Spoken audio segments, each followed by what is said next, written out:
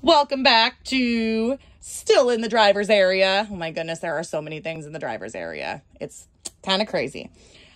So I just did my service door. I'm still seated. Now after I finish doing my service door with the air in it, I'm going to unbuckle myself. My bus is still in the run position. I'm going to stand up and I'm going to face my service door. I'm going to look down. Next, so now I'm going to talk about my steps, my tread, my handrails, and my aisle.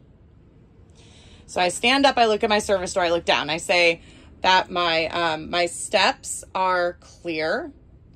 My tread is not loose or excessively worn. Nothing is blocking my aisle, kind of like a flight attendant. I say nothing is blocking my aisle. And my handrails are what? Securely mounted and not damaged. So that's it for that part. Then I'm going to move into emergency equipment. So this is a really kind of short video. So one more time, my steps are clear. My tread is not loose or excessively worn. There is nothing blocking my aisle, and my handrails are securely mounted and not damaged.